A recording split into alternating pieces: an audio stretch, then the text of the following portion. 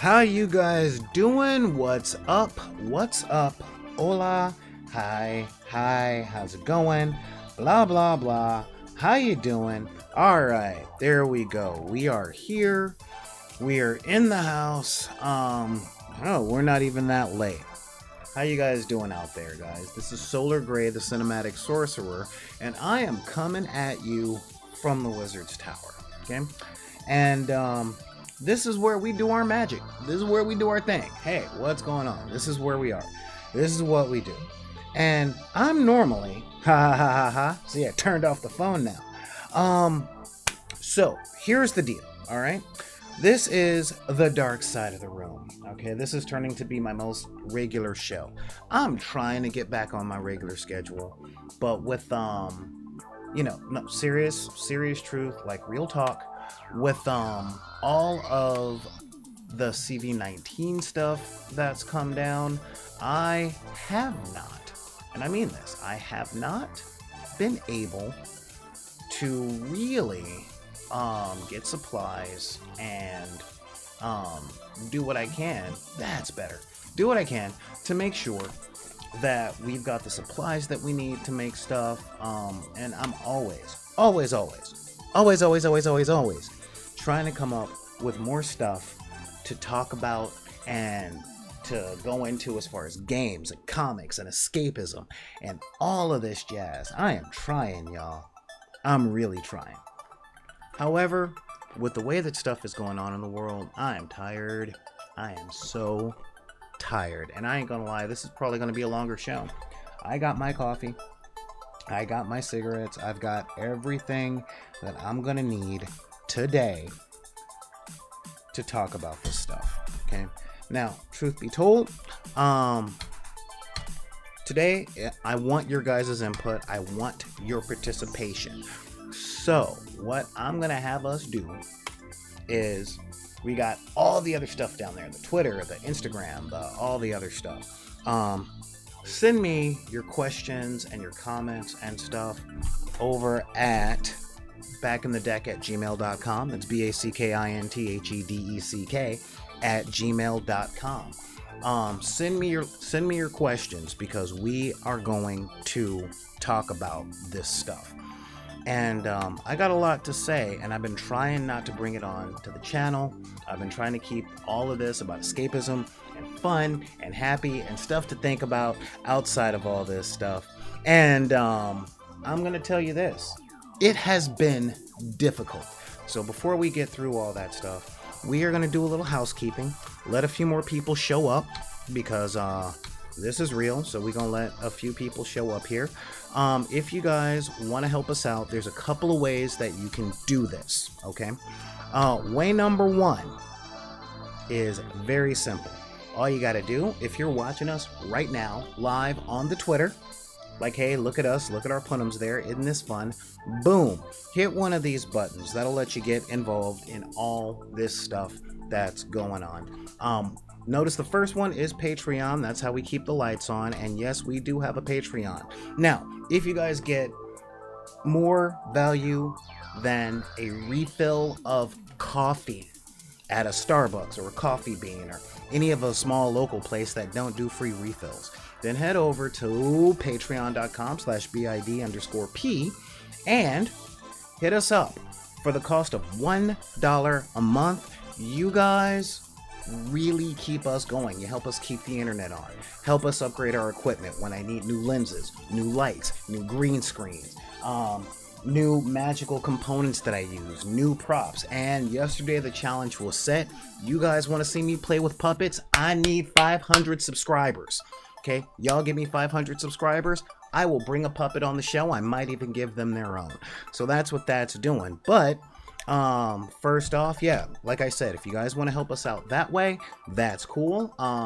We got 6 tiers. They go over there, and once you hit our royalty tier, like Shannon Boom Boom Lay, His Majesty King Paul Mansfield, and of course our ace in the hole, Jennifer Kroll, then I give you shout outs every single time I broadcast, which is at minimum Monday through Thursday. And if I get called in to my day job where I'm shipping stuff all over the freaking country, then I skip that day and I put another extra day in. So we're talking content, live content, 4 days a week. And we give away prizes and all that stuff. I've got like loads and loads of games from companies that donate stuff, from other people that donate stuff. And once this COVID is over, we're going to go back to taking board games and miniatures games and crafting back to community centers all over at least the Los Angeles area, and we're trying to do this freaking nationwide. Thank you so much. Who is that? Oh, that's Russian Wolf. Hey, thank you very much. Yeah, Russian Wolf. Cool. Thank you for the bit. Every little bit helps, and every little thing that you guys do is magic that I use to make this world suck just a little less. Now, if you guys are regular people that are normally tuning into the shows, I'm letting you guys know right now. Oh, well, thank you very much. Cool. Oh, cool. We got Vixen hooking up somebody with another one, another person. Hey, man, you guys, okay, you guys are killing me here. Thank you very much. So yeah, like I said, we got a lot of stuff that we are trying to get done, and that's all to make the world a better place. And seriously, wow, Nerf Muff, Russian Wolf, sweet. You guys are just loading us up. This is really awesome, especially doing it one at a time. Thank you, Overlord. Thank you, Lilithiana, all you guys. Thank you very much for showing up, because we got a lot of stuff to talk about today. Okay, now, as you guys know, now, as you guys know, the world is on fire. Okay? It's really on fire, and that is awesome. Yeah, oh, this is fun. I'm getting bit after bit after bit. Hey, thank you, Dr. Fusion. So, like I'm saying, the world is on fire, and everything is so difficult right now. And I'm letting you guys know this. If you guys are normally used to, really normally used to watching me on the show, and, if you guys are used to watching me on the show, you guys know that when I was young, I lived through the LA riots. This is funny. I'm wondering, Russia Wolf, Nerf Wolf, Overlord, you guys are just loading up the chat with singular bit donations. I'm almost betting that we're being hacked right now, and I don't care, okay? Because I can always turn off the sound for the announcement, and we can keep going. So, here is what I'm sitting up, looking at on that, okay? What I'm looking at is, this is my second time through something like this in 30 years. Okay? Second time. Okay? And what does that mean? That means in 30 years, I am going through some flashbacks to 92. Okay? For those of you guys that are new, I'm a 43-year-old man, and I grew up in South Central Los Angeles during the time where all those movies were made. Okay, Boys in the Hood, Colors, New Jack City. That was my childhood. And why was it my childhood? I got a lot of friends out there that are like, well, there was gang violence, there was this, there was that. Yeah, there was a lot of that stuff. And there was a lot of things that's making me very, very, dude, you guys are awesome. Thank you. A lot of that stuff that made me really afraid for my life growing up. Okay? I mean, seriously. It's huge problem growing up, because a lot of people think, I get a lot of stuff online. Well, if you don't like the cops so much, you'd better not call them if something happens to you. Guess what? I don't. And truth be told, nobody, not a single person that I grew up with calls the cops if anything happens. And I will tell you why right now. Okay? When the cops show up and we're around, we get handcuffed. That's what happens. Okay, I can tell you loads of stories, but let me tell you about one that happened in the 21st century. Since you guys out there might be saying, oh, well, 92 was a long time ago and things have changed. Number one, if we're going to talk about shelf life, I won't talk about the stuff that has happened to my family and people that look like me over the history of this country if you don't bring up Jesus to me. As long as we're talking shelf life and it was a long time ago and let it go, I'll make that deal with you. But I will talk to you about something seriously, okay? About 15 years ago, no, not even 15, I think it was like 10 years ago, I was a bass player in a band at a bar. I was making like $50 a night.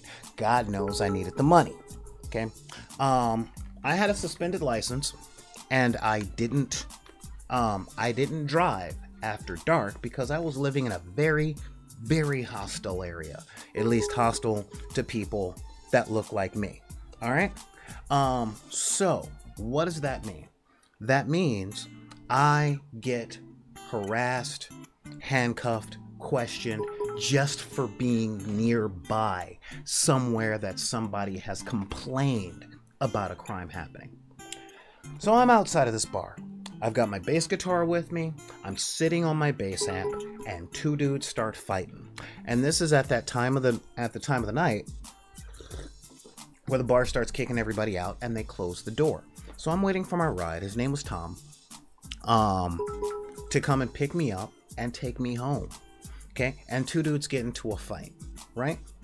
And of course, two dudes get into a fight. It's the suburbs. Somebody calls the cops because when something happens, call a policeman. That's what they told us on Sesame Street, and that's what we listened to. The cops show up, and they move my bass guitar. They move my amp. They handcuff me. They shove me into the car. And the only reason I didn't go to jail that night was because the bartender had to first hear about it and then come out of the bar and identify me as not the person that was in the fight. All right. Another time I was working over by Sony Studios. It was after dark. I had my motorcycle permit, and in California, if you have a motorcycle permit, you cannot ride your bike after dark. And it was very dark, so I couldn't go home that night. I was walking down the street, about 1.5 miles to my best friend's house, and a police officer tailed me for 3/4 of a mile.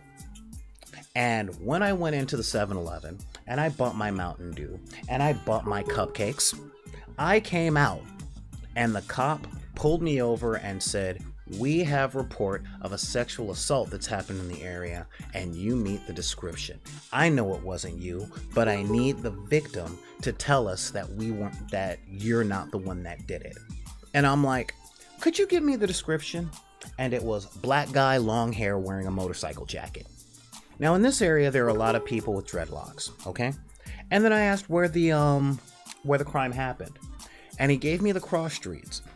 And the cross streets were 3.5 miles in the direction that I was walking 10 minutes prior.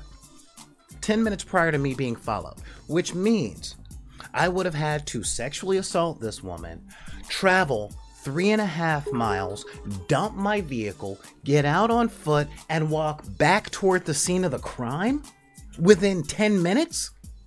And even when the police officer is telling me they know it wasn't me, which is a really nice way to shut me down from any sort of complaints, I'm standing with my hands handcuffed behind me in front of the cop car while they've got all of their lights spewed on me. For this lady to say, "No, that's not him. He wasn't wearing a white motorcycle jacket. He doesn't have blue dreadlocks." You know, that's the life I live. Now, I see a lot of people all over social media who just don't get it, okay? Who just don't get it. Over the course of my adult life, this has been a ritual that I have gone through at least once a month, okay? And it's averaged out to be about once every 3 weeks over the course of my adult life. There was a point back in like 2010, 2011 that this was happening to me every 6 days. Every 6 days, because I matched the description. Okay? So do I call the cops? No. Because if there is a crime, they show up, they see a black person, and I have to prove my innocence. I can't tell you how many times I've had a 45 millimeter pointed at my face from someone with a badge. But I can give you a list of cities. You know, I can give you a whole bunch of cities. You know, and that's just in Los Angeles County and Ventura County. In the state that is one of the most progressive. Okay, California is one of the best states in the country, and this is my life. I can't imagine what it's like in Mississippi or Ohio or Illinois or any of the other 50 states. Okay. And yet there's still people popping up on my on all my social media saying, "Oh my God, I don't understand. It's not that I don't condone violence. It's not that I condone violence, but blah blah blah blah blah blah." Now, I'm not gonna bring up Joyner Lucas. I'm not gonna be that guy. But see, there's a lot of stuff that a lot of people need to understand. Okay. Most people don't have to walk through the world looking the way that I do and feeling the stuff the way that I do. Okay. Here's the thing. Okay. A lot of people, when they see controversial stuff, they see really big things out there. They were taught through no fault of their own that practicing empathy is putting themselves in the shoes of the party that's been wronged. The problem is that we're also taught to always make sure that things aren't our fault. Okay? To always make sure that we're good people. All right?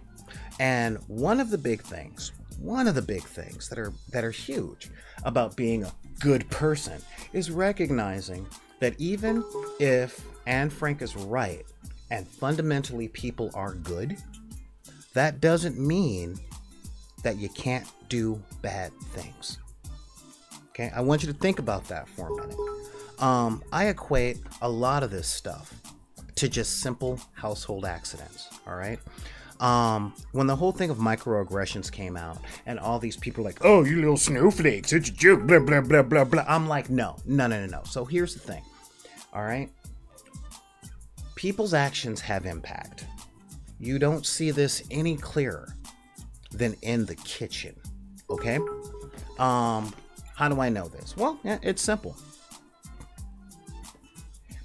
If you're in the kitchen, you're washing dishes, and you accidentally knock over a glass.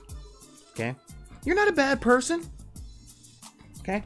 Accidents happen. You're not a bad person. But that does not mean that there is not liquid and glass all over the floor. All right? Now, when it comes to the history of the human race, something's going on right now that we get stuck with either I didn't do it or I didn't mean to. But that's not the conversation. The conversation is, what impact do your actions or your lack of action have? You might not have knocked over the glass. That's cool. All right? But grab a broom. Help clean it up. You know, I mean, seriously, because there's still sharded glass and something that causes you to freaking slip and fall on the floor. Just think about that. Hang on a minute. I'm gonna turn off the sound on one of these things because, you know, thank you guys for donating so much and keeping everything up and going. This is really awesome. Okay, I'm loving the bits. I'm like Steven Universe. I'm like, bits, give me the bits. You know, I really am. But let's see here. Ooh, man. Yeah, look at all this. Look at all this. So, do do do do do do do. Look, there's a horse. Let's go take some pictures and put them in a magazine. There we go. Yeah, let us... Bits alert. Ah! Yep. So what are we going to do? We are going to knock that out. No sound. And yeah. All right. Ooh, thank you very much. Yeah. Seriously? Damn, thank you guys. Thank you. All right. So, I'm getting a call, but I can't, yeah. There we go. All right. So, I just turned off, I just turned off the notification because, yeah, I'm being spammed. I love that kind of thing. I'm like, y'all ain't gonna silence me. I'm sorry about that. That ain't happening. So yeah, as I said, all right. By the way, thanks, John, for the donation. Seriously, I didn't even know that that was like a real announcement. But as I was saying, hang on here. Yeah, I turned off the sound.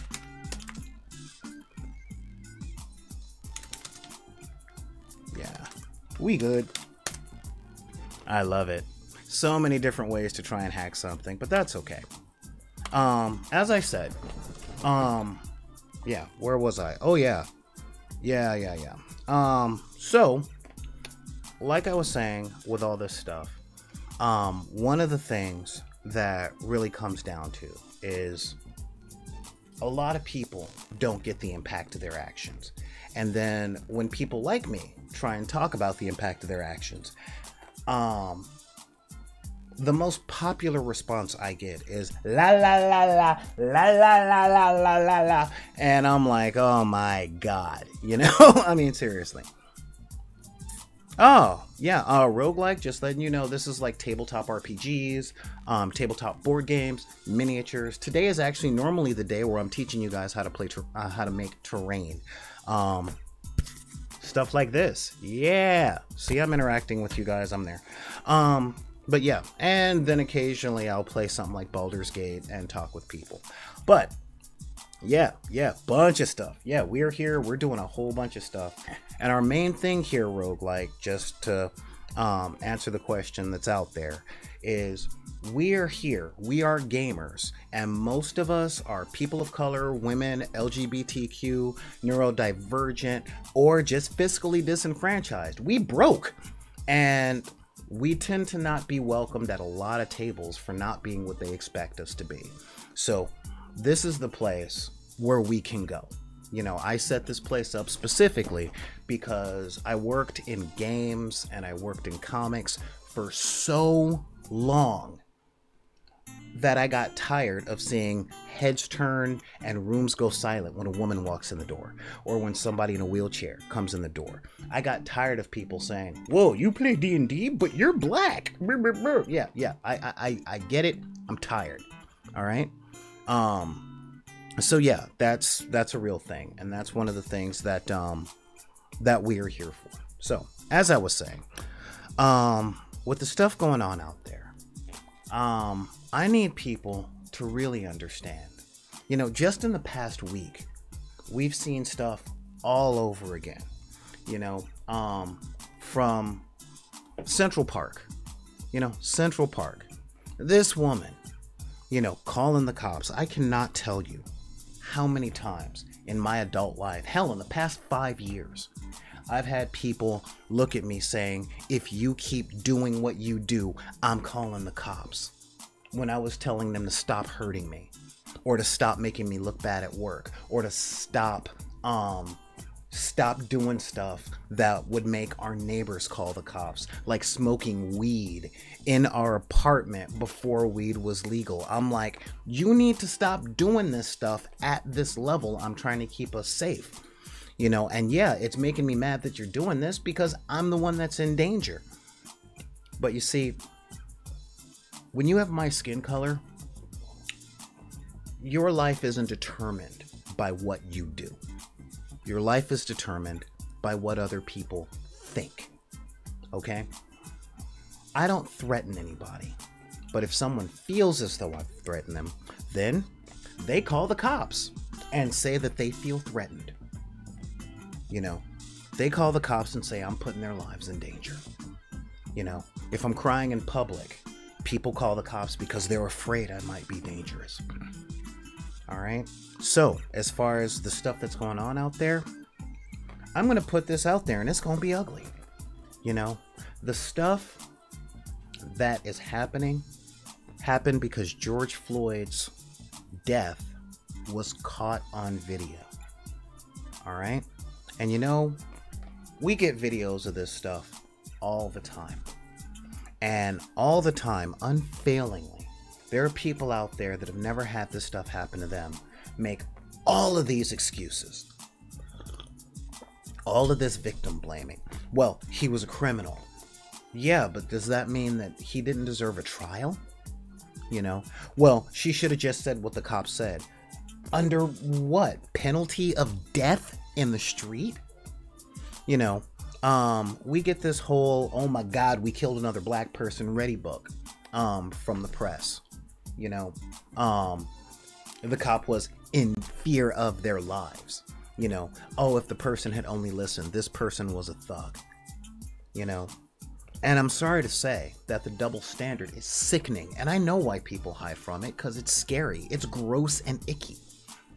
You know, Tamir Rice was playing cops and robbers in the park with a toy gun. Sorry to tell you, black people have not been able to get business loans to start toy companies, so we don't make these toy guns.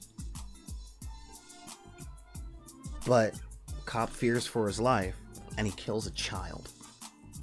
No conviction, no arrest, still working for the police. You know.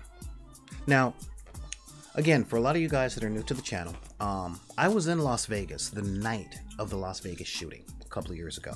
Happened on my mom's birthday, and we were doing a Vegas street fair to help her sell her jewelry. Okay? We were in town that day. That dude shot a bunch of people, still made it to the police station, got booked, stood trial. Okay? Michael Brown, Trayvon Martin, Philando Castillo, these guys never got arrested. Now, we're supposed to be in a country where we have rule under law, right? Where you know, everybody is there for law. But when you have one set of people who are never, ever,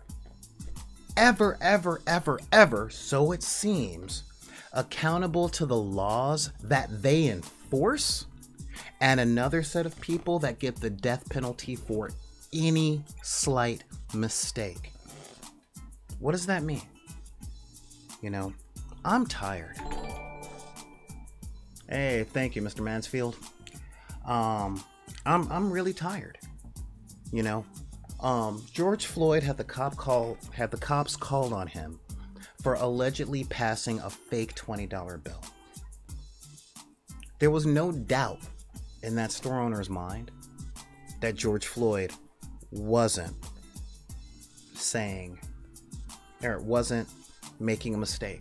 There was no thought in his mind that somebody else passed that $20 bill to George Floyd. No thought. None. Zero. Okay? This guy suspects that this $20 bill is false, and then he decided that George Floyd was trying to rob him. The idea of making a mistake cost a man his life, because we're not allowed that margin of error. And you know what? This has been reflected in my personal life for years, especially as a gamer and as a game instructor. You know, just think about that. All right? If I make a mistake with the rules, I didn't make a mistake. I'm cheating. You know, and that is just on a tiny micro level. You know, I used to live in Orange County, California, one of the most dangerous places for people of my skin color. And even the people closest to me were assuming that I was trying to take advantage of people because after months of looking for a job, I couldn't get one. You know? And even when at least one place said in the presence of somebody who knew me that they would let the place burn to the ground before they hired an in-bomb.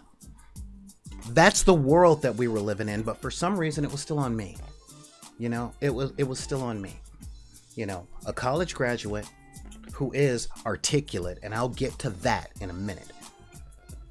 You know, couldn't actually find a job in a place known statistically for racism.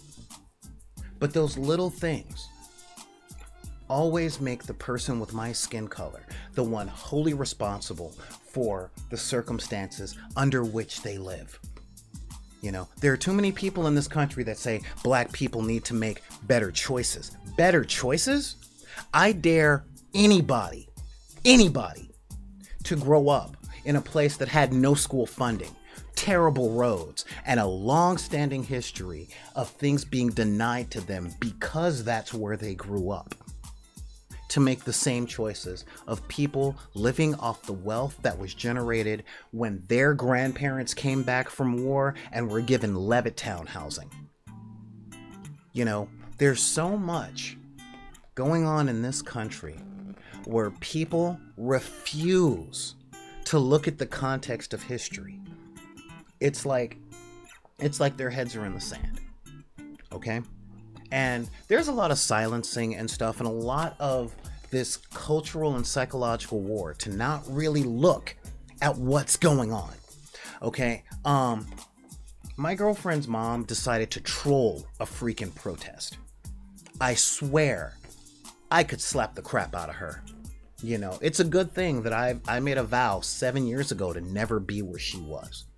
Okay, that same spell that Odin cast when it came to Freya. I mean, seriously, I got tired.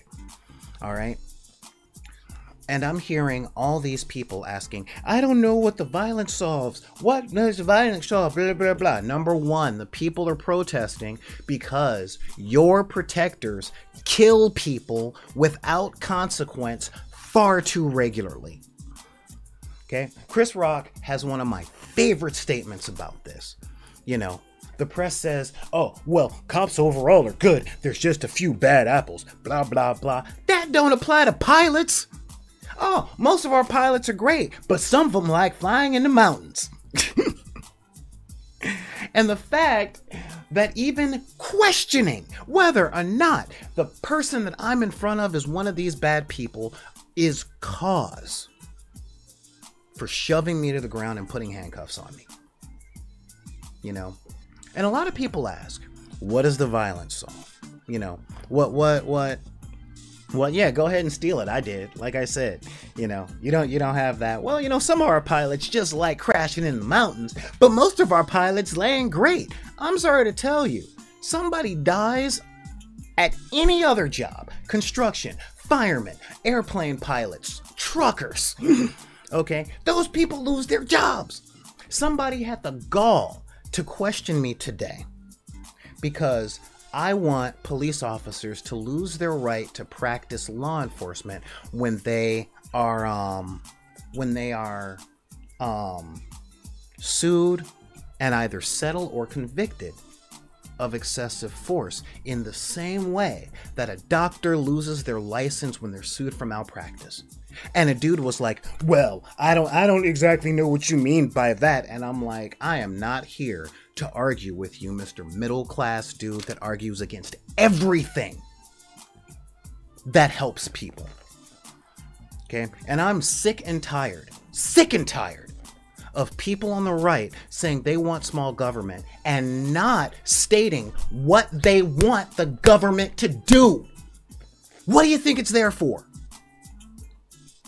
I mean, seriously, I get not liking where our tax dollars go.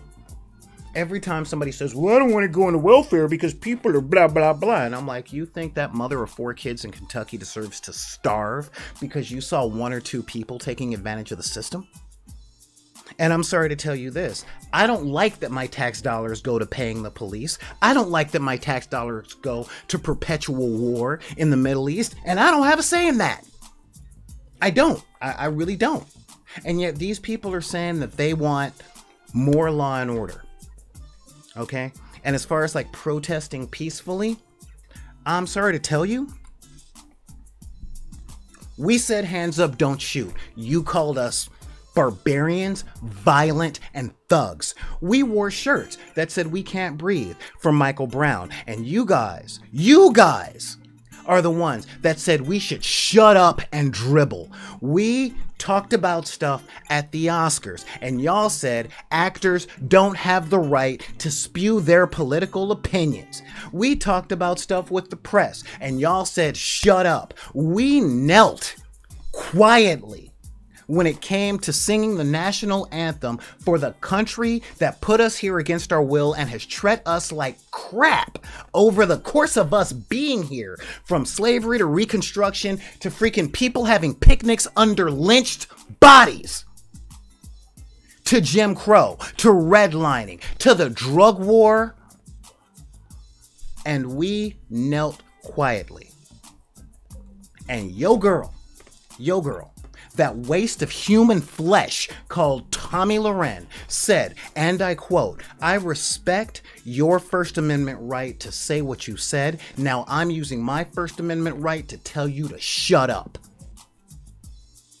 Using your rights to rob us of ours.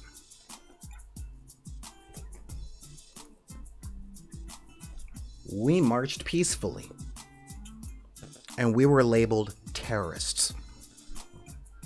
And then y'all have the gall, not you guys watching, but y'all know who I'm talking about. Y'all have the gall to tell us about Martin Luther King. You know, number one, that's a screw up on your part. Your part.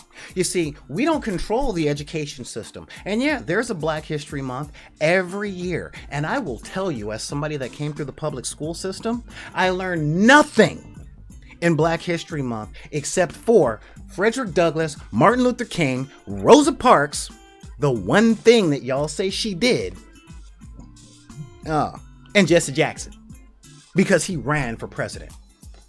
Okay, I want to put that out there. I said, since we don't control that narrative, we learn what y'all let us learn. Now, I'm gonna show you guys something. Okay. I'm pulling up Bloody Sunday in Selma. Okay. Y'all want to talk about, why don't y'all march like Martin Luther King? Why don't y'all be all nonviolent and have y'all sit-ins? Newsflash. When we do have our nonviolent protest, y'all hit us with tear gas. Tear gas, fire hoses, dogs. See, all these people trying to talk about Martin Luther King, all these people, they're forgetting that, yeah, we did march quietly. And when we marched quietly, we were attacked in the same way that you guys have been watching footage all week of police doing stuff on Twitter. It has been 60 years. The same stuff is happening and people are still denying it. Still. Okay, they're still denying that this stuff happens. And I'm like, okay, y'all are denying it and y'all ain't saying why. You know? Now again, I'm normally here trying to teach people how to play D&D and Mage the Ascension and Vampire the Masquerade and Midnight and freaking Rifts and Paranoia. Okay? I don't like feeling like this. I specifically did everything I could to not talk about politics and to not talk about the state of the world as it stands. Okay? I hate that I gotta go off like this. I hate it. Okay, I started this channel because I like Avatar: The Last Airbender, and I like anime up until the early 1990s, and I like playing D&D, I like rolling dice. I mean, I freaking give these away to my freaking patrons. Okay, it's a dice roller that looks like an angel. That's what I'm normally here for. But over the past week, I've had so many people come to me saying, I don't understand. Now, I'm going to say this. All right? There's a lot of people that are out there saying, well, I don't condone violence. It ain't for you to condone. Number one. Okay? That is a soft racism that says these people can protest in a way that I approve of, and if they don't, they're wrong. Screw their message. Their methodology makes me ignore it. How arrogant. How self-centered. You know, that's not cool. Okay, and I'm sorry to tell you, as I said on one of the first episodes of Dark Side of the Room, I got pictures. I was there in 92. I was on the ground during the Rodney King riots. Okay, I was there. Okay, 15 years old. Why? They started at my aunt's house on 71st in Normandy. And if y'all are gonna get the hell away from your keyboard, Florence is 72nd Street. The argument started in front of her house. Reginald Denny was the next stop. Okay? That was my neighborhood. That was my city that got burned to the ground. And I watched with glee. And that was started because two forms of violence were caught on film, and all 5 people involved were not punished. But if they say we match the description, we go to jail. You know, we are terrorized. People that have my skin color are terrorized by the police. Okay, let me explain to you one way. Because a lot of people on the right, a lot of white people in this country talk about the crime rate. Let's talk about the crime rate. Every time you get a ticket, you have to show up to court. Every time you show up to court, if the judge doesn't throw it out and you have to pay a fine, that counts as a light conviction on one level. Okay? Now, these police that are out there that may not put their knees on our neck or put 15 bullets in us for grabbing our phone or 5 bullets in us for pulling out the identification card that they just requested. They give us tickets for everything. Jaywalking, ticket, show up to court. Okay? I say you ran a red light. Ticket, show up to court. I say you ran a stop sign. Ticket, show up to court. Show up to court, show up to court, show up to court, show up to court. What y'all don't know is even when the judge throws out the case, just showing up costs $100 in court fees. Now, if you are in a place where people are already struggling financially, if they win, they're out of $100 per ticket. And if they don't pay the ticket, then they have a warrant. And if they get a warrant to appear in court, they are arrested. And over the course of that arrest, all it takes is for that cop to say they were resisting or I feared for my life, and that person is dead. Dead. That child no longer has a father or a mother. That mother no longer has a son or a daughter or a sister or a brother. Okay? Stack upon stack upon stack upon stack of all these little fences. And you see, I get it. I get it. I get why people say these dismissive things like they should have just obeyed. They should have just done this. They should have just. I get that you were comparing what would happen to you with what happens to me. But you really need to open your ears and understand that we are looked at differently. Okay? I'm sure some of you guys, hopefully enough of you guys, have actually read the article of the college professor that was on his lunch break. And when the police officer came out to him and questioned where he was because he fit the description,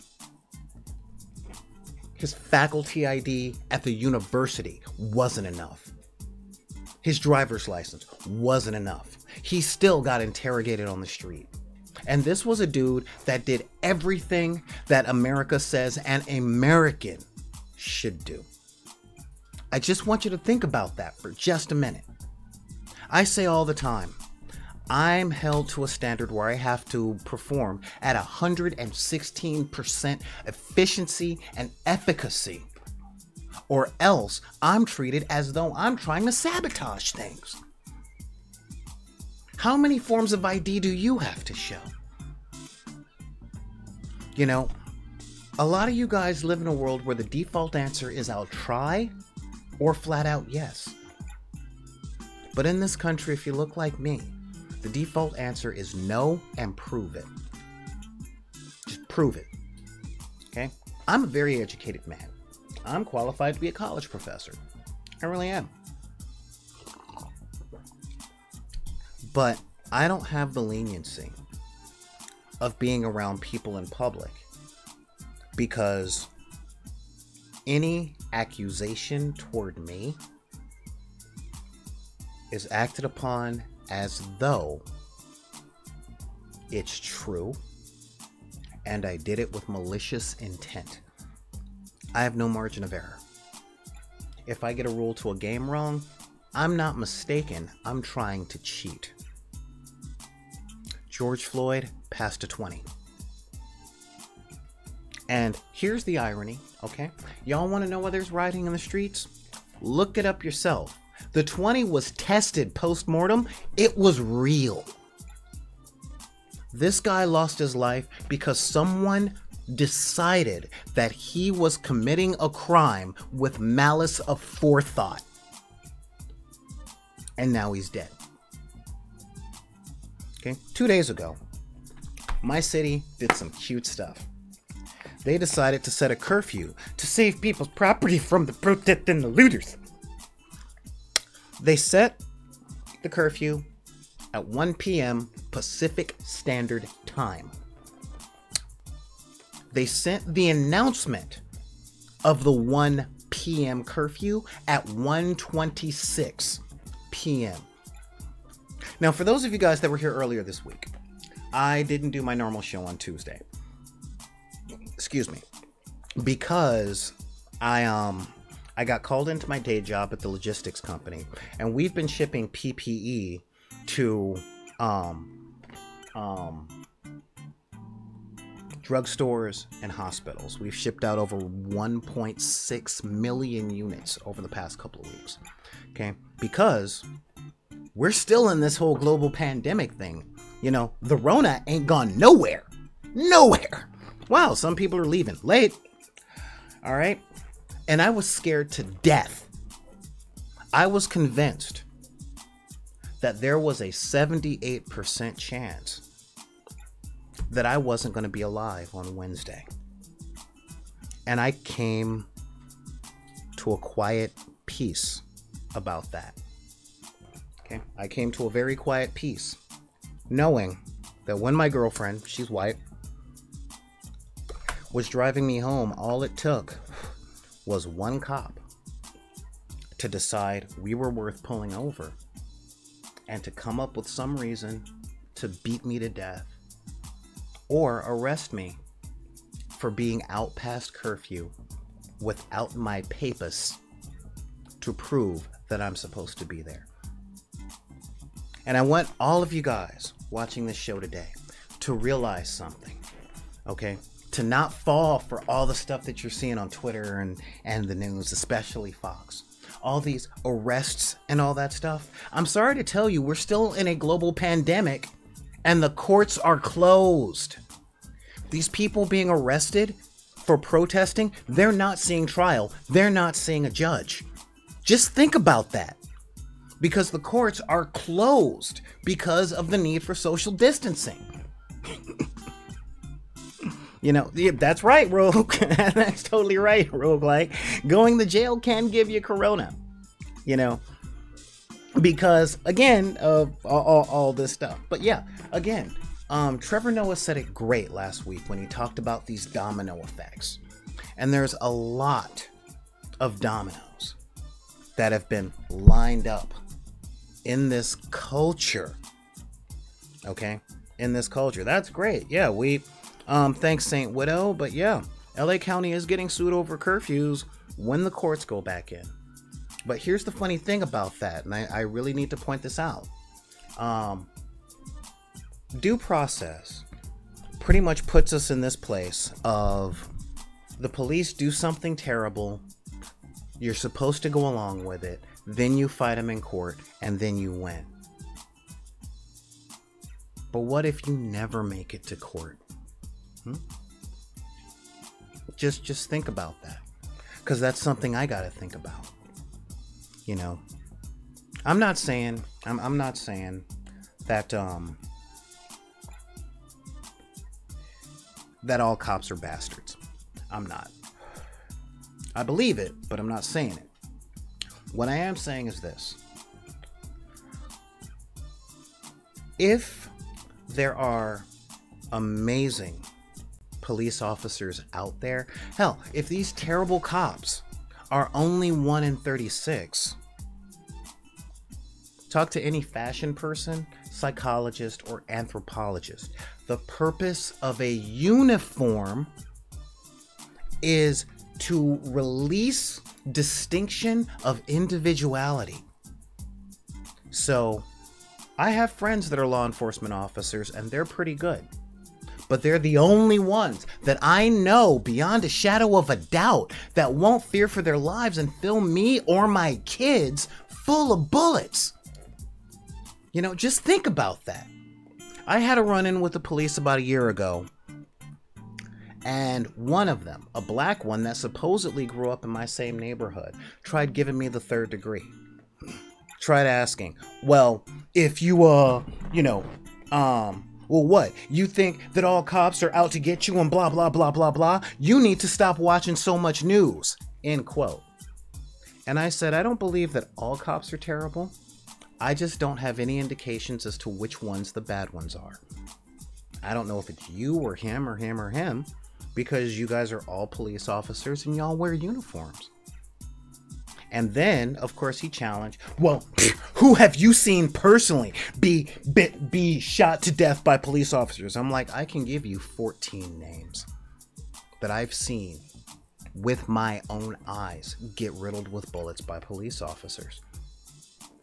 And of course, he just kept trying to goad me after telling me to stop watching so much news and stop putting him in danger, because he got called to the house during an argument with my girlfriend. And, well, a cop's job is dangerous. And I quote, what am I supposed to do? Get another job? Yeah. I'm sorry, but as soon as a firefighter becomes pyrophobic, they go somewhere else. I mean, I'm sorry. If I was a doctor and I was afraid of blood, I'd go into, I don't know, maybe water sports. I'd be a lifeguard. Yeah, that's something that doesn't show a whole lot of blood. I first thought carpentry, and then, But yeah, I mean, seriously. But we live in a country right now where people have to be taught how to interact with public servants to keep them calm. Just think about that. Okay? It's not just straight up respect. Yes, sir. No, sir. Yes, ma'am. No, ma'am. It's not just that.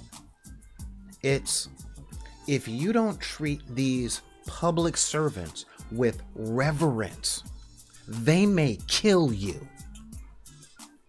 That's the talk.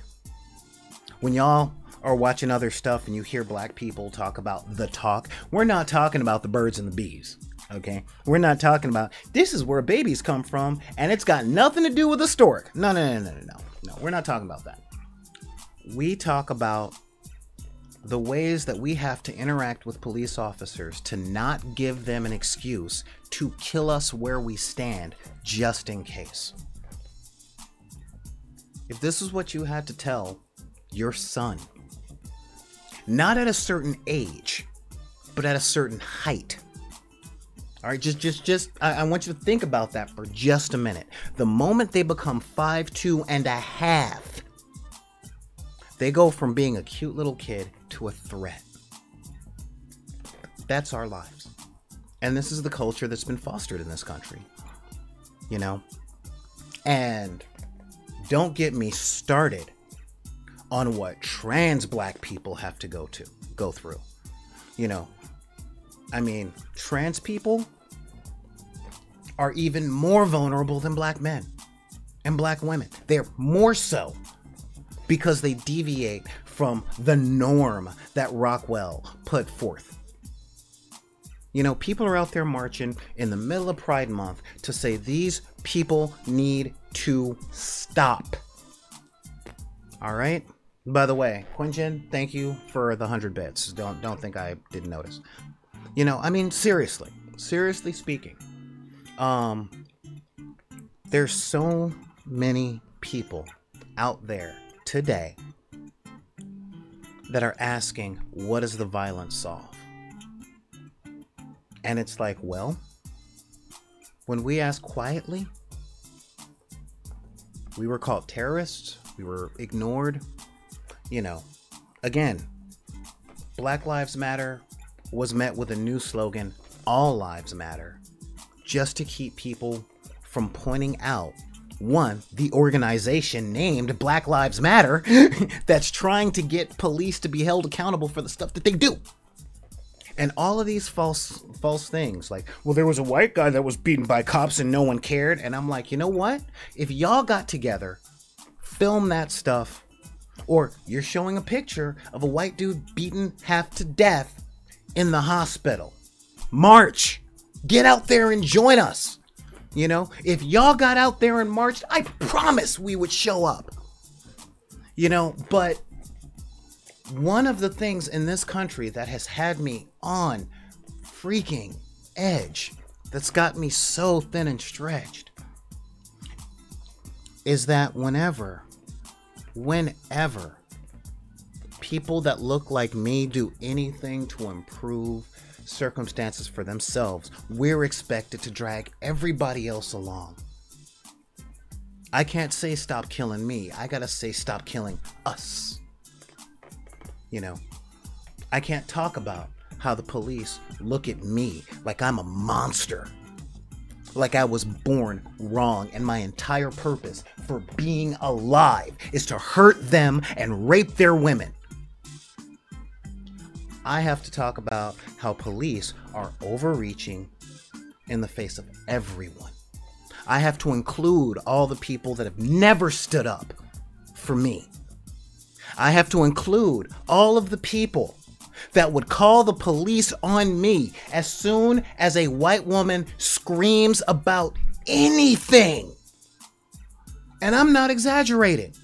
If I'm in a public park and I'm walking by the parking lot to go across the street to the store and buy a soda, and a white woman slams her hand in her own car and screams, someone can call the cops and tell them that I'm hurting that lady.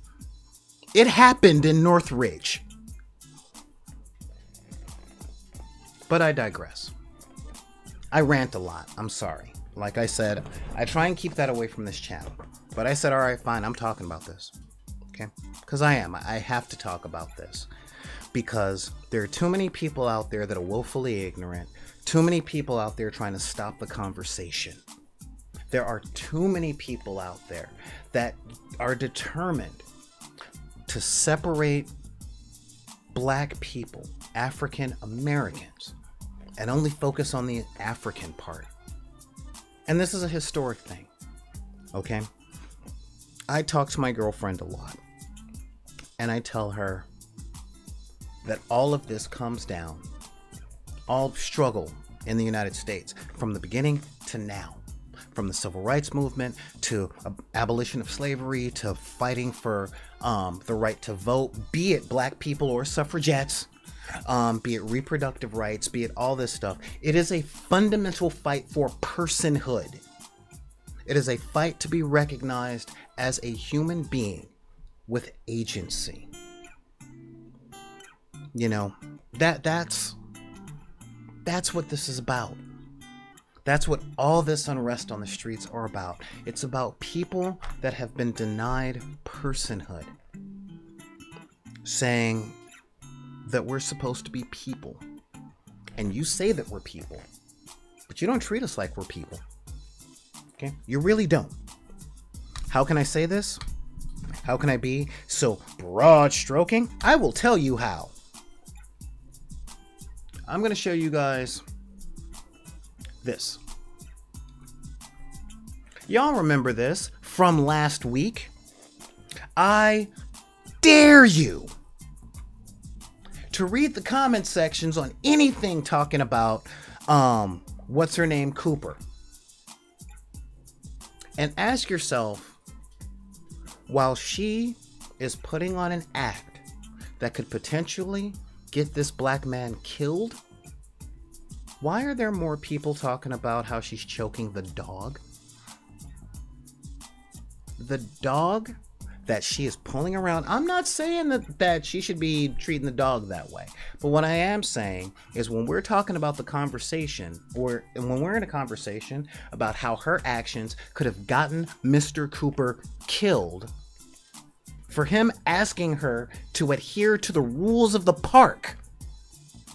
Again, few days later, dude was killed for accidentally possibly passing a $20 bill that wasn't actually counterfeit, but she was breaking a posted rule. He asked her to adhere to it, and she threatened him by calling the police, which could have resulted in Philando Castillo, Mike Brown, Tamir Rice, Sandra Bland. And people gave massive outcry about how she was flinging the dog around in the conversation about how she almost got a black dude possibly killed. I'm not saying they shouldn't talk about the dog. I'm saying start a different conversation. And this is one of the things that has me so on edge. There are way too many people out there in social media that love dominating the conversation. Love it. Okay? And here's the thing. Everybody's got their own page. I got a Facebook page. This company has a Facebook page. You have a Facebook page. You have a Facebook page. You got a page, and you got a page, and you got a page, and you got a Twitter, and you got a Twitter, and you got a Twitter. State your opinion on your Twitter. It's that simple. And unless you're willing to get into an actual good faith debate, a debate that has the purpose of either teaching something and learning something, then shut up on someone else's page. Because anything else is an act of trying to silence someone, i.e., I'm using my First Amendment right to tell you to shut up. Just think about that, you know? And I get it, you know? I wanted to, I could talk about this thing called white privilege all day, but I'm not going to do that. I know a lot of people hate the phrase, and frankly, I don't have it in me to debate that today. White privilege comes down to this. Think about how bad your life sucks. Your life sucks. Would it be better if you were black?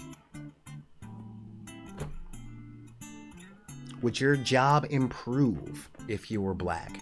Would you have a better house if you were black? Would your credit score be higher if you were black? Would you be in less debt if you were black?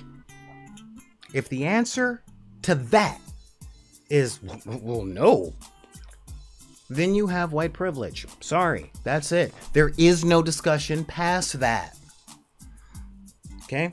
Sorry to tell you. All right? Now, let's take a look at this, okay? This right here is a hierarchy of what racism is. And this right here, this is the stuff that people agree. Okay? Lynching, hate crimes, blackface, the N-word, swastikas, neo-Nazis, burning crosses, racist jokes, racist slurs, and the Klan. That is what people who don't experience racism call real racism. Now, let me tell you the stuff that does harm. Okay, the stuff that is racism. Now, the old dictionary definition of the word, implied intent. And I get that. But here's the thing. Just because the dictionary had the definition, that does not mean that it was a complete understanding. If that were the case, we'd all still be speaking Elizabethan. Hell, we'd all still be speaking Latin. Latin! You know? However, these are all the things that we live with daily. Calling the cops on black people, white silence, color blindness. I don't see color. Forgetting that there are police officers and supremacists and loan officers and landlords that do. White parents self-segregating neighborhoods and schools. Oh yeah, Eurocentric curriculum. Again, without Googling, name 4 black people involved in the civil rights movement in an important way. Hell, name 3 that weren't Martin Luther King, Malcolm X, Rosa Parks. Just name 3 that aren't those 3. Okay? And all of y'all had at least 10 Black History Months. You know? Racist mascots. Not believing the experience of people of color. That is one that has made me stick my fist through the walls. If one more white person tells me that it's not because I'm black, I'm done. Because that's them telling me that I am not cognizant enough to recognize what's happening in my life. You know, but according to them, unless it's lynching, a hate crime, the N-bomb gets dropped, or I'm nailed to a cross after being lynched that's on fire in their front yard where they can see it, then it's not real racism. I can make one of these charts for sexism too, and homophobia and trans stuff. Okay? The world is a lot more complex than we say it is. A lot more complex than we think that it is. And I get that our education system has failed us. Okay? I will state that right out there. Okay? Because our education system has failed us. We are not educated very well. Okay? We're really not. We're not educated very well. But as adults, we have a responsibility to become educated, especially since we have this glorious invention called the internet. I love this thing. Okay? Love it. I truly loved I love the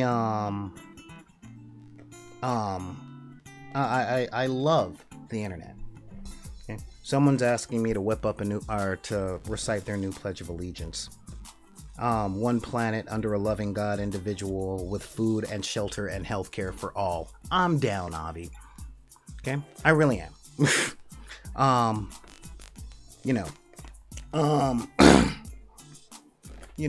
I can't say the whole thing because I don't take pledges.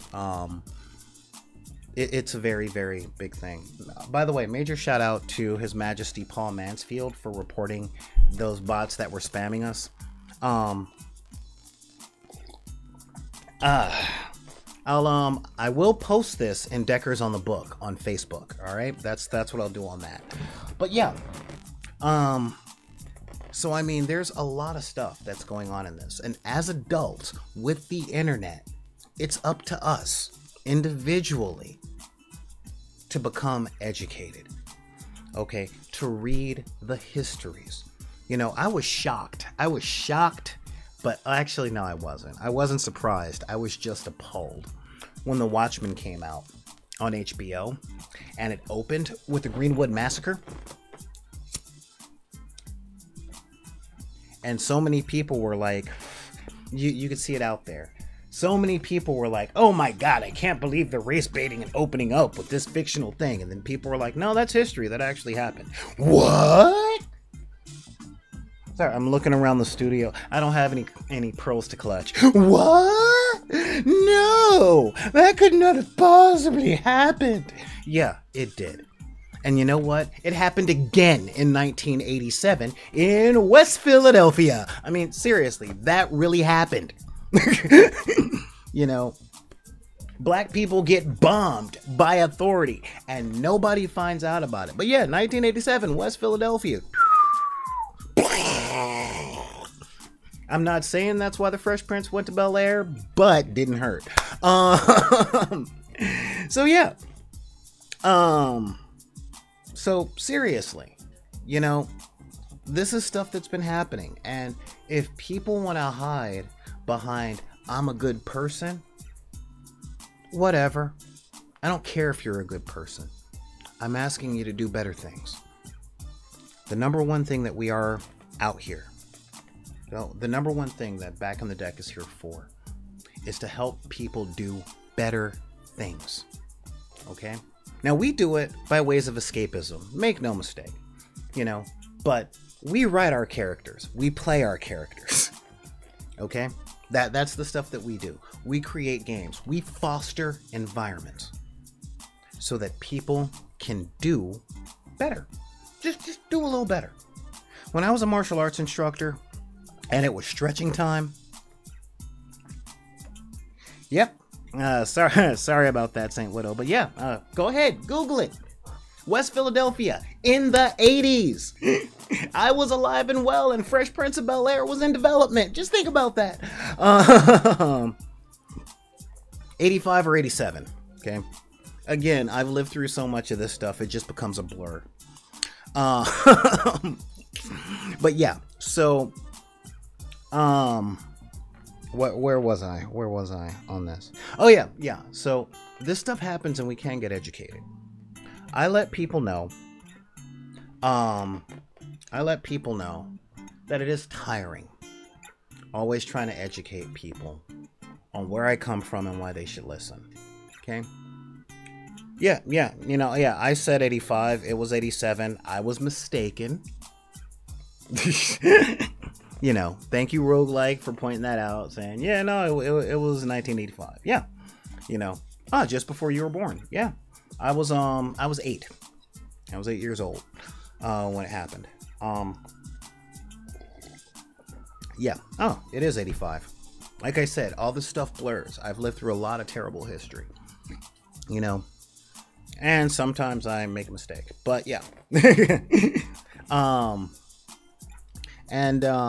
fact of the matter is that we can get educated. Now, I don't like just ranting and raving into the wind. And I've been here for what, 112, 113 minutes? I don't know. So here's some of the stuff that you can do. All right? If you guys are out there going, yeah, but I don't know what to do. I feel powerless. It's overwhelming. Boy, I get you. I totally get you. All right? So I got some suggestions. Number one, if you are over 18, call up and write letters to your city councilman and your sheriff. You know, take care of stuff on your local level.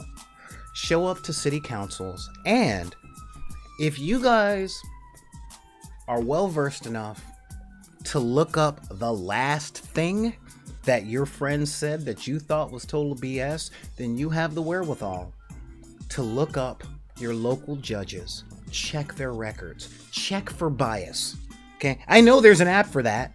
You know, check for the bias in their sentencing and then vote them out. You know, there's an election every 2 years. 2 years. And here's why this is important.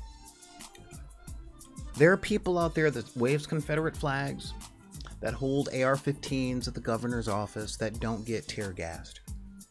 Those people vote. They're the ones that show up. Okay?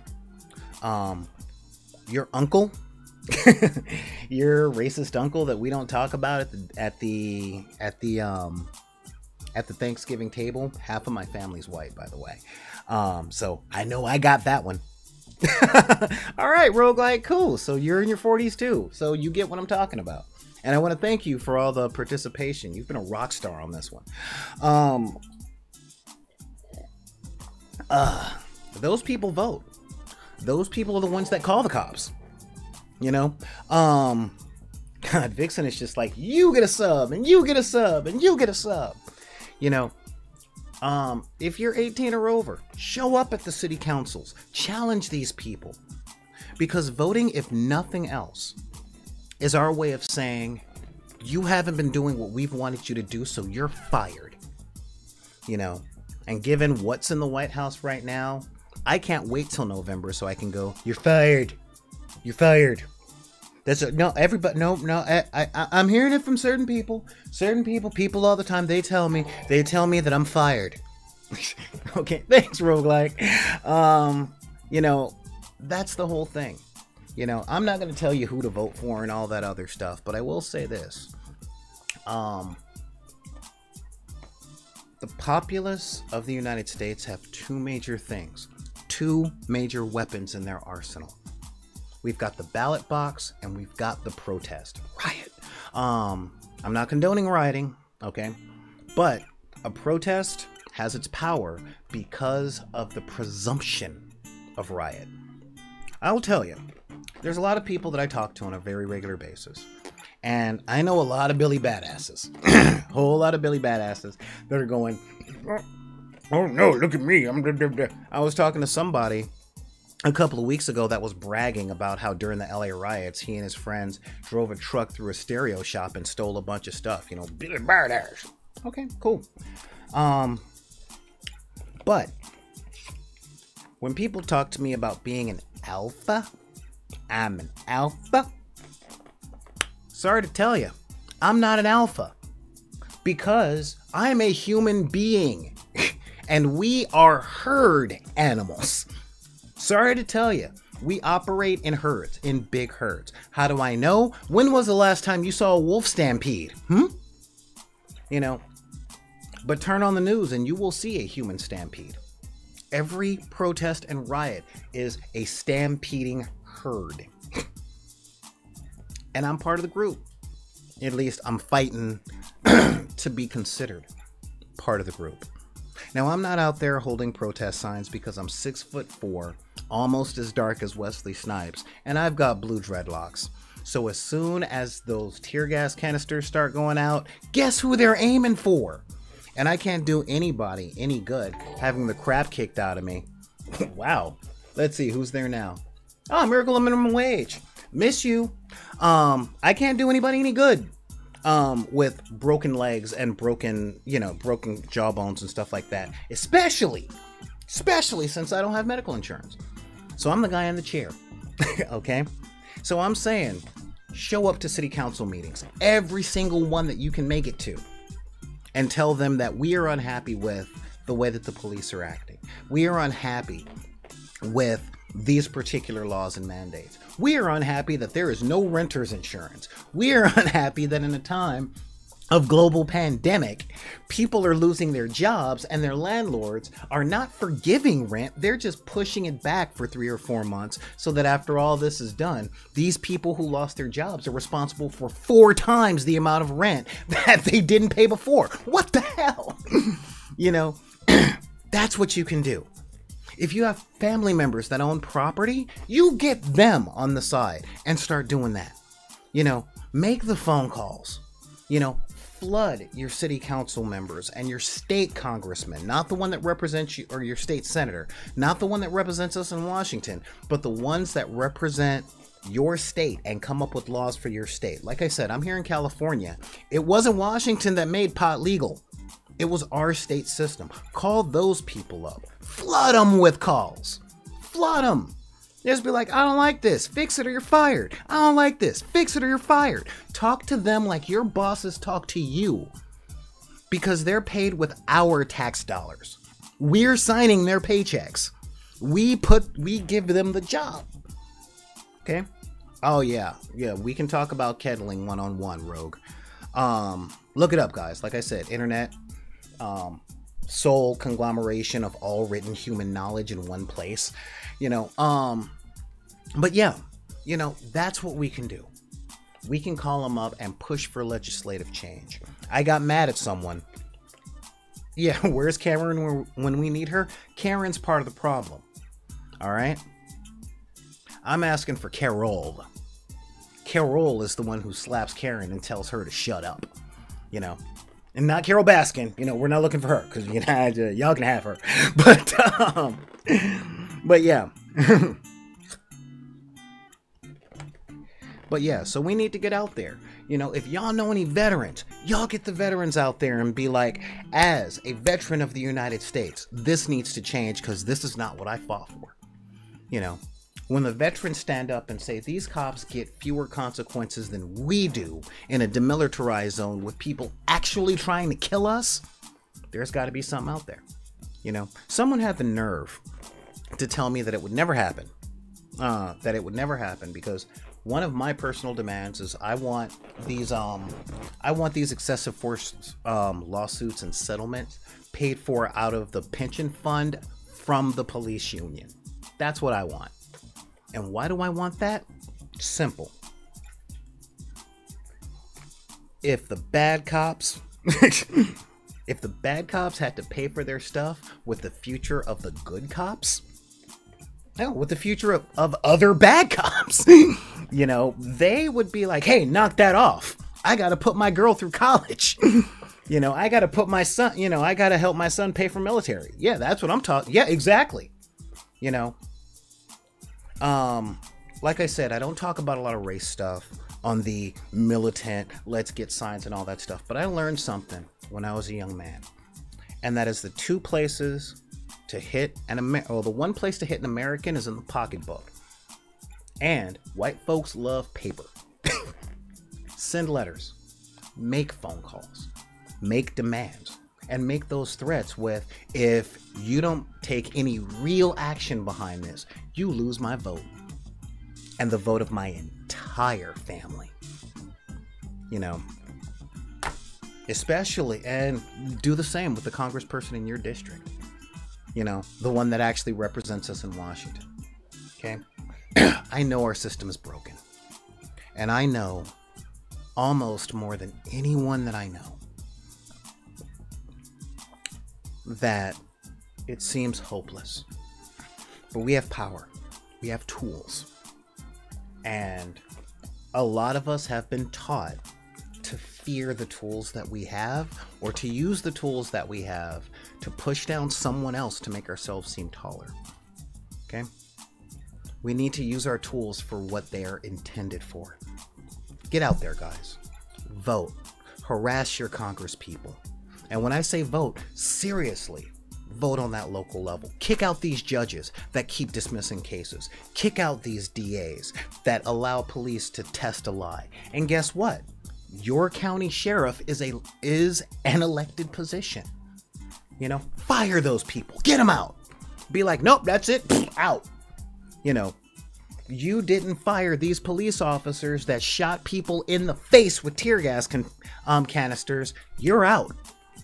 You know, you didn't fire the people that removed this person's right to trial by killing them on the street. You're fired. And if you want to give excuses that, well, a cop's job is dangerous and it's rough out there in them streets, I just want you to consider what it must be like to live out in those streets without the arsenal of weapons, the power of the court, and the strength of public perception behind you that all the people that live in these places have. You want to talk about how dangerous it is to be a cop? Let me tell you how dangerous it is to be a kid in these areas. You know, that's what I'm talking about. You know.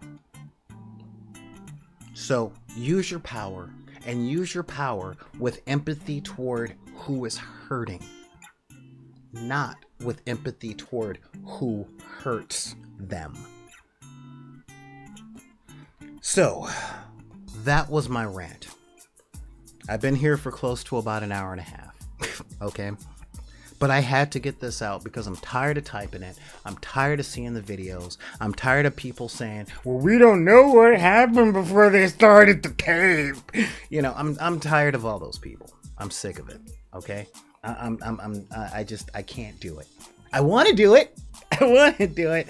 But I have been fighting this fight for 31 years. Okay? 31 years from the death of Latasha Harlan to present. You know, I'm tired. I'm very tired. And none of us should have to fight this, but I'm not going to hand the baton off to the generation behind me. I'm not handing it off to the millennials. But what I am saying is we need some backup. Come on and join. Okay? With this going on today, with the stuff that's gone on in the past 3 weeks, this is my second one. This is my second global. And yes, it's happening over all 50 states. This is my second time the planet had to start protesting to tell the United States to get its cops in line. Second time in my life. It's my mother's third. She was there for Watts in 61. Okay? How much more is it going to take? I'll tell you how much more. Until those that are not affected by this stuff on a daily basis. Okay? And I say this like this. If you don't have to consider how what you wear can get you killed, or what language you speak can determine whether or not you or your children make it home from work or school, then you have the power to change this, even more so than those of us who have to consider these things. Just look at history. Okay? My people have been fighting for this for 60 years on film. And after 60 years, we've not managed to get the muscle together to fix it. That means we need help. Okay? We need your help. We need the help of that quiet majority that keeps saying, this stuff is terrible, something needs to be done. Vote on our behalf. It might not benefit you right now, but I promise you this. The more black children are killed and manhandled by the police without consequences, the longer they get to do that, the closer the day comes when they're coming after your kids. If, you know, the more cops that get to be afraid for their lives, so they release 8 to 9 clips into unarmed people in their own backyards. The more they get away with that with our people, how long until they come for yours? This might benefit us by the time I shuffle off this mortal coil, and I might be able to tell my grandkids about it. Okay? But if you guys go out there and empathize with what's actually going on, screw the business owners. And this is coming from a business owner, okay? Windows can be fixed. Children can't be resurrected. Stock can be replenished and ridden off by tax dollars. Dads can't. Moms can't be resurrected. Dads can't be resurrected. You know? Target said that we can replace our stuff and give people their jobs back. But George Floyd's wife will never get her husband back. His mother should not have had to see him again. For the record, she passed a long time ago. You know. And if he had any kids, they're not getting their dad back. And no matter what you guys see on your social media about the violence and all that other stuff, there's been this great meme that's out there saying, you know, if a few bad apples and looters can kill an entire protest, then how many bad apples does it take to ruin the police? You know, never forget why people are out there marching. Okay, there is an article out there, and you guys can search for it. I'm gonna see if I can find it real quick. Called "The 6 Freedoms That Black People Are Fighting For." Okay, and this is important. 6 Freedoms articles. The 6 Freedoms Black People don't have. Okay? And I say this to a lot of my friends, especially my friends in the LGBT community, who's actually kind of got it more right than almost anyone else. My people, black people, we are the canaries in the coal mine. Okay? Y'all want to know how to win your fight for your rights? Look at us. Use the stuff that we did and understand that there are people out there that are going to try and stop you.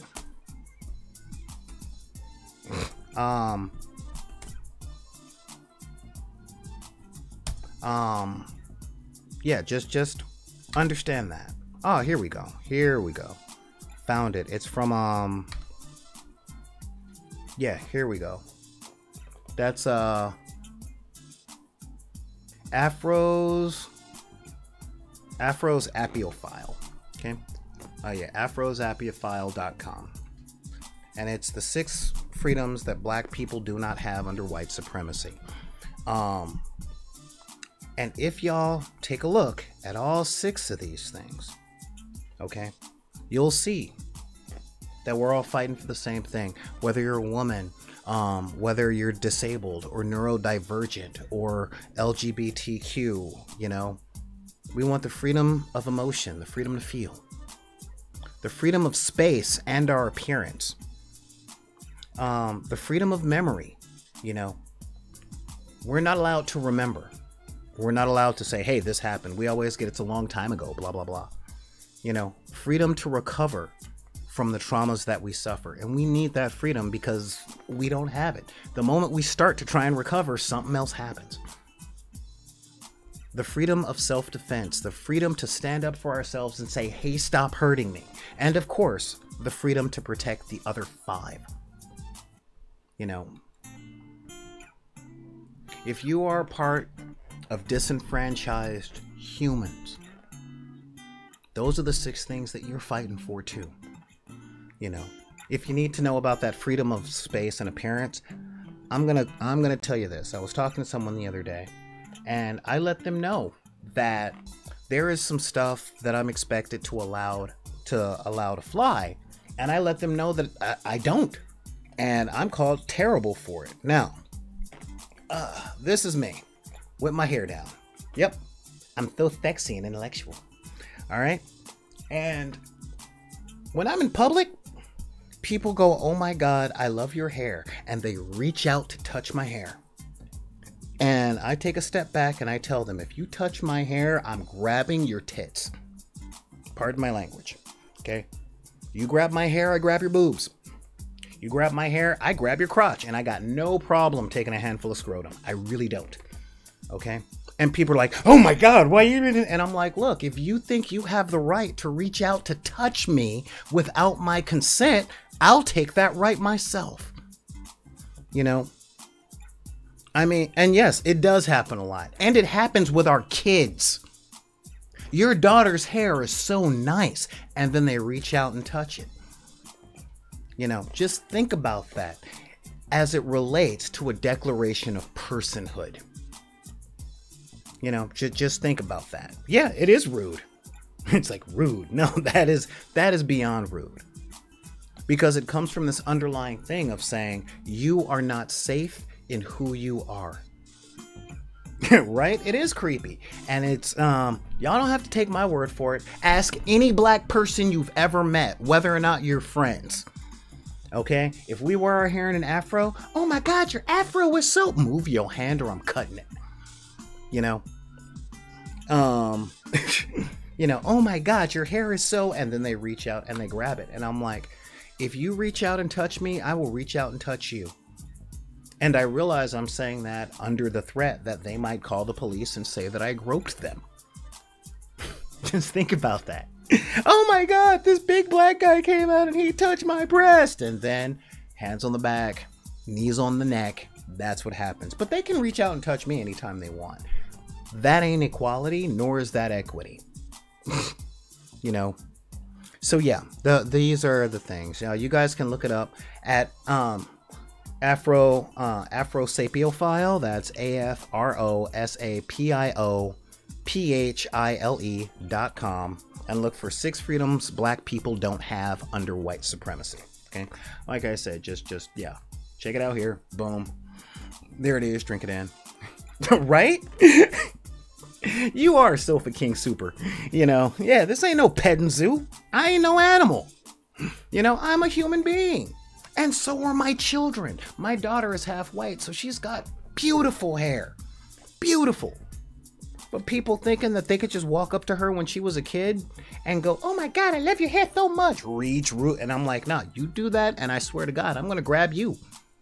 You know? Oh, well, you don't have the right to threaten me, and you don't have the right to grope my children.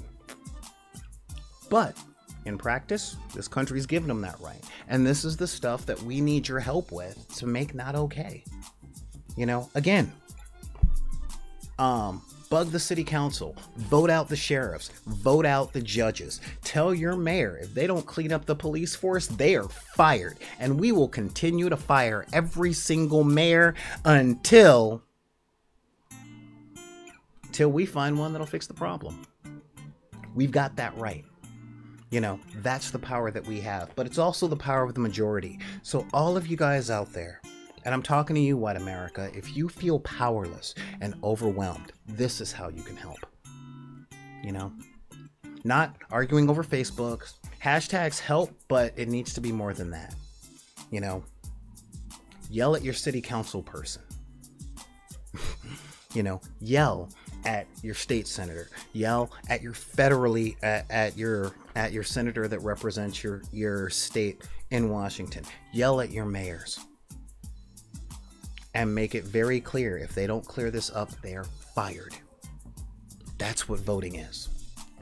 We will give the job to someone who will do this better than you. And this requires a little research on your part. Again, find out about these judges. I know it seems overwhelming, but 2 Google searches. Judges in my area, add your address, and then pick a name and Google their records. You know, you can do it on the toilet. You can do it in the morning when you look into your rectangle of despair that tells you that everybody has their crap together instead of you. You know, you can do it while you're standing in line trying to get into said Target or Costco or something because they're doing social distancing. You know, that's what you can do. If you guys got any other questions or comments, feel absolutely free to send us an email at backinthedeck@gmail.com. The address is right here. It's been scrolling under everything. You're welcome. I try and be friendly. You know, look us up on Twitter. Look us up on all those things. If you guys need another link to that article, let me see if I can pull this up here, and I will make it big. Make it big.